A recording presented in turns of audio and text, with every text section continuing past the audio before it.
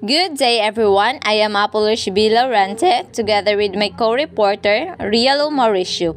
We are discussing about the test formulation, which are matching type tests and true or false tests.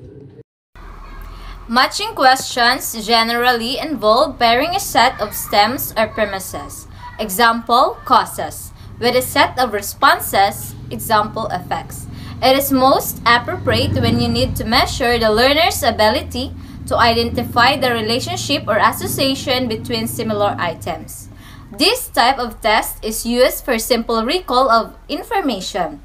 You can find ways to make it applicable or useful in assessing higher level of thinking, such as applying and analyzing. So, here are the guidelines in making the matching type test. First, clearly state the directions, the basis for making the stimuli with the responses. Let the student know the basis on which items to be matched, where to write the answers, and whether a response may be used more than once. Directions or instructions should be legibly stated. For example, column 1 is a list of countries, while column 2 presents the continent where these countries are located.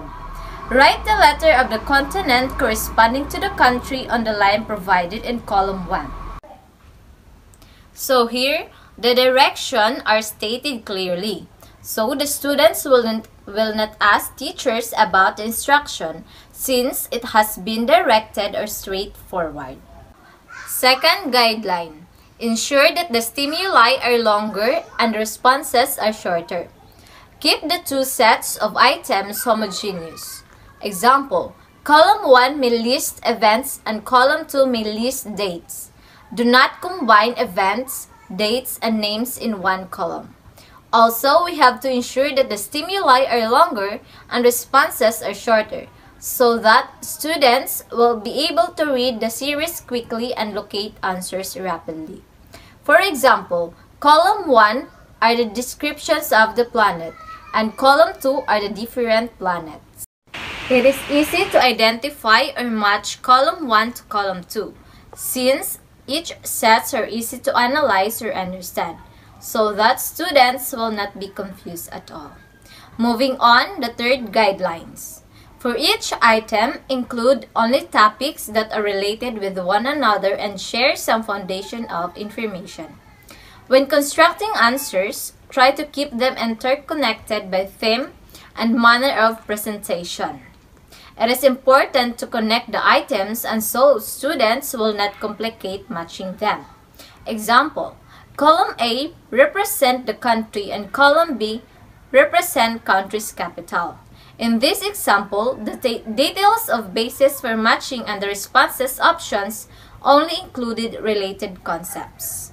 So here, Philippines matched to Manila, Thailand matched to Bangkok, Malaysia is Kuala Lumpur and Indonesia for Jakarta. The responses are parallel that provide clues to correct answers. Next is the fourth guideline. Make the response option short, homogeneous, and arranged in a logical order. This guideline is somehow similar to the guidelines number 2, in which each set or option should be precise. Short but precise. For example, in column 1 is the chemical element, then it should be matched to their chemical symbols. For example, gold is for AU, hydrogen is for H, iron is Fe, potassium is K, sodium is Na. Next guidelines. Include response options that are reasonable and realistic and similar in length and grammatic form. For example, match the subject with their course description. We have the study of living things, which is biology, study of mind and behavior, which is psychology, study of politics and power, which is political science, study of record events in the past or history. Study of society is sociology. This is a good example because the response options are constant in terms of their length and grammatical form.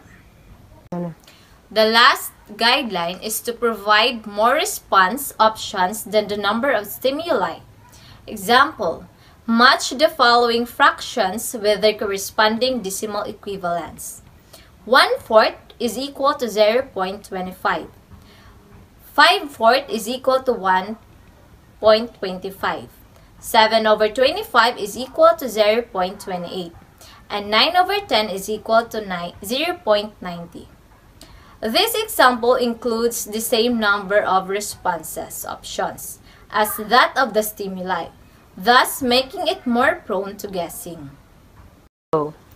Matching questions are best suited for assessing recognition and recall, although well-crafted matching questions can be used to assess high-order thinking.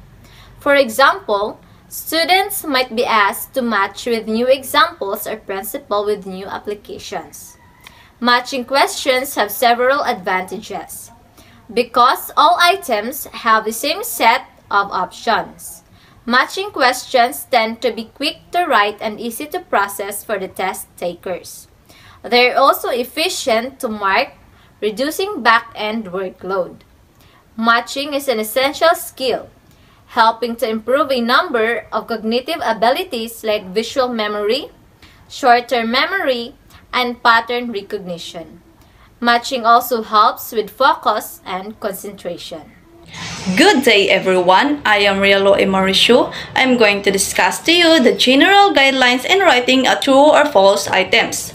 But before we proceed, let us first define what is true or false items. True or false items are used to measure the learner's ability to identify whether a statement or proposition is correct, true, or incorrect, false.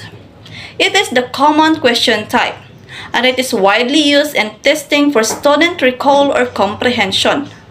True or false questions are best suited to assessing surface-level knowledge but can be crafted to assess higher-order thinking skills. Now, there are different variations of true or false items. First is T or F correction or modified true or false question. In this format, the statements are presented, and each statement contains a keyword or brief phrase that is underlined.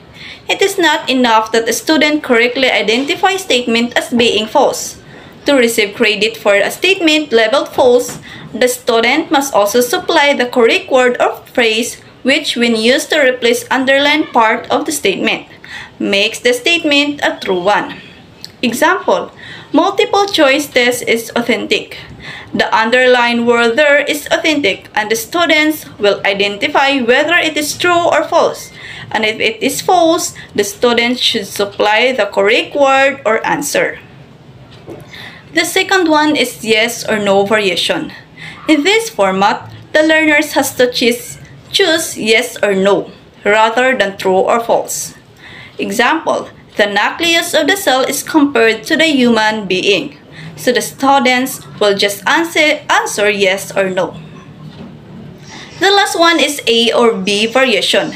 In this format, the learners has to choose A or B rather than true or false. Example, indicate which of the following are traditional or authentic tests by circling A if it is traditional test and B if it is authentic. The students will just select A for traditional or B for authentic. Now let's proceed to the general guidelines in writing a true or false items. First is include statements that are completely true or completely false. As you know, a true or false test is made up by several statements, assessing your knowledge of the objectives. Many statements will appear true because most of the statement is true. However, one word in the statement that makes it false makes the entire statement false. Second, use simple and easy to understand statements. The learners can easily understand if the statements are simple and do not use words that have a broader meaning or confusing words. Third, refrain from using negative, especially double negatives. Double negatives are sometimes confusing and could result in wrong answers, not because the learner does not know the answer, but because of how the test items are presented. Fourth, avoid using absolutes such as always and never.